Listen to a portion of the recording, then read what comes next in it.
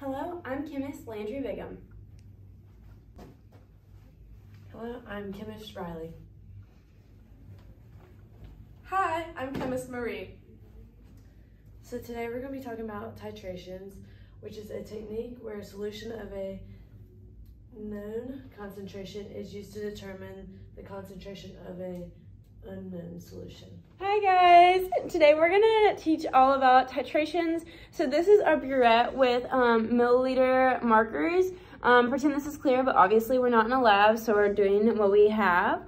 And then this is our unknown solution that we're going to be titrating. And then this is our known solution that we're going to be titrating with today. Yes. Okay, so we are going to have our burette right here, our unknown solution right here, and Marie is going to pour our known solution in until we reach a light green color, and at that point, that is when we have titrated fully. Mm-hmm.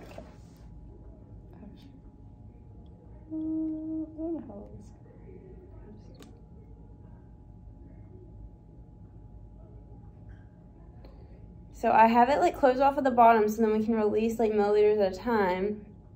Make sure that you have it very secure. Okay, and now we're going to release 2 milliliters.